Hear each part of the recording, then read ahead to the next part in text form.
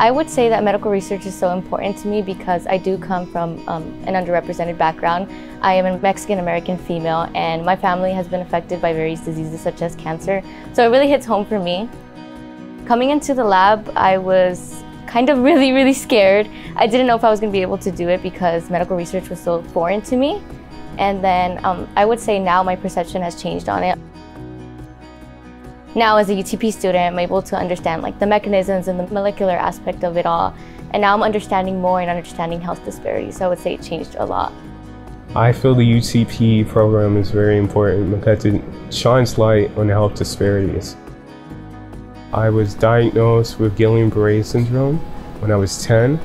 And personally, I have seen firsthand in the hospital just a health disparity with me not even getting the opportunity to be educated and know what's going on. They wouldn't hold information back from me and even try and do things without my parents knowing.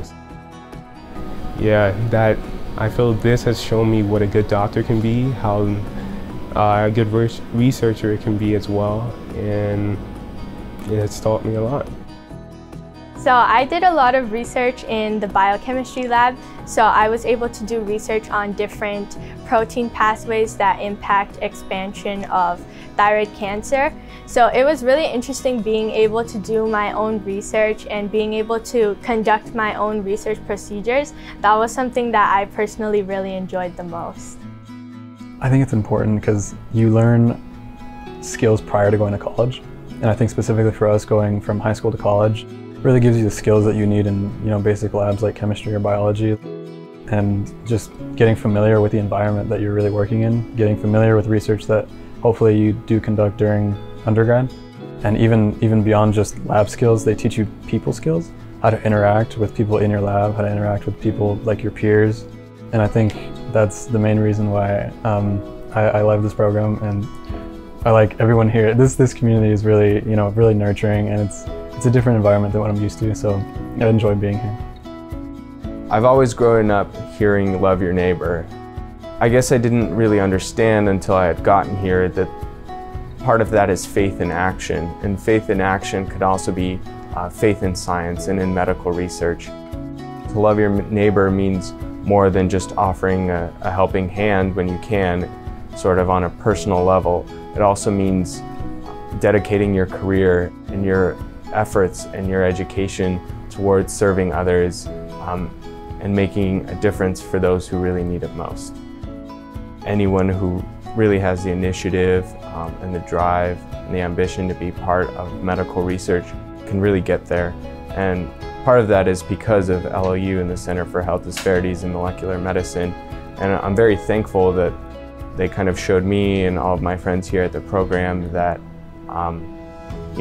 science is open, and the door is open, and anyone who really wants to can step in.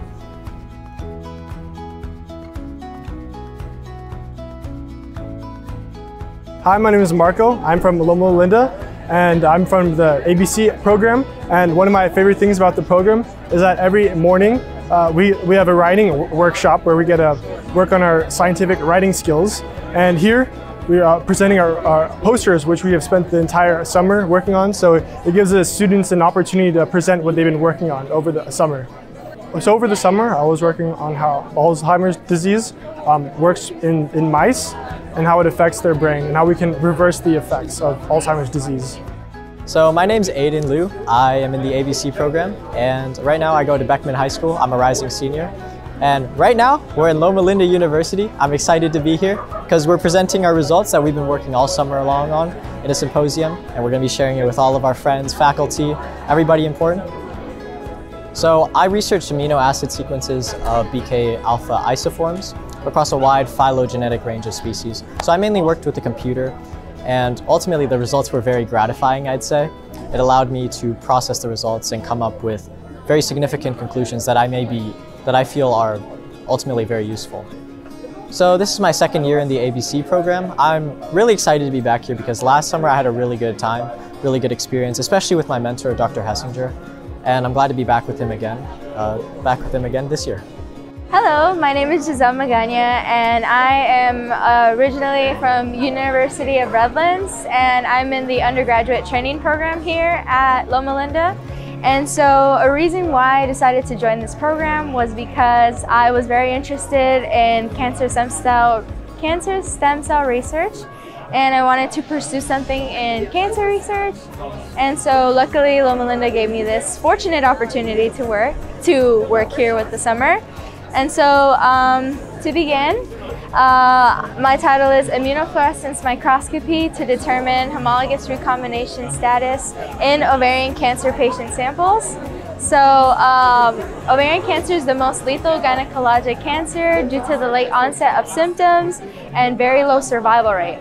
So in humans, there are 6 DNA repair pathways, and 2 of which I will be mentioning: homologous recombination, HR, and PARP, which is part of the base excision repair pathway. And so typically when there's a deficiency in one of these pathways, we can manipulate another pathway that is correlated in some way to produce synthetic lethality, a situation in which when there are mutations or changes in 2 genes versus 1, that it will result in cell death. So that's ultimately what we're trying to do. We're trying to make these cancer cells undergo apoptosis or cell death, so that way we can have better clinical treatment in patients.